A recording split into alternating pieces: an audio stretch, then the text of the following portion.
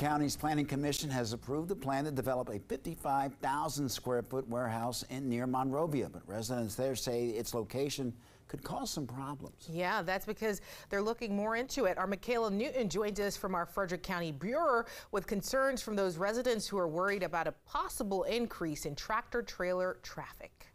A plan to bring a warehouse to Monrovia could bring more tractor-trailer traffic to the area.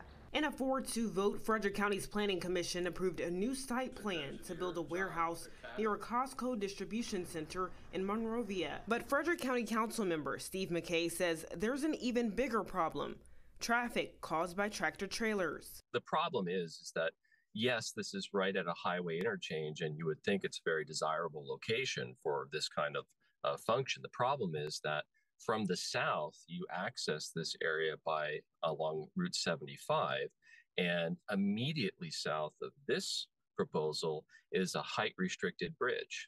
Semi-trailers can't go through. One woman says she takes a major highway to and from work that might be affected by the increase in traffic. I think it's gotten a little bit more so in the past couple years with all the development that they're trying to build. According to McKay, county government staff proposed a solution that would include a new road segment near Maryland Route 75 and remove the truck restriction. The new road proposal is being considered, but no definitive plans have been reached. The warehouse is expected to be completed in 2 to 3 years. Reporting in Frederick County, Maryland, Michaela Newton, DC News Now.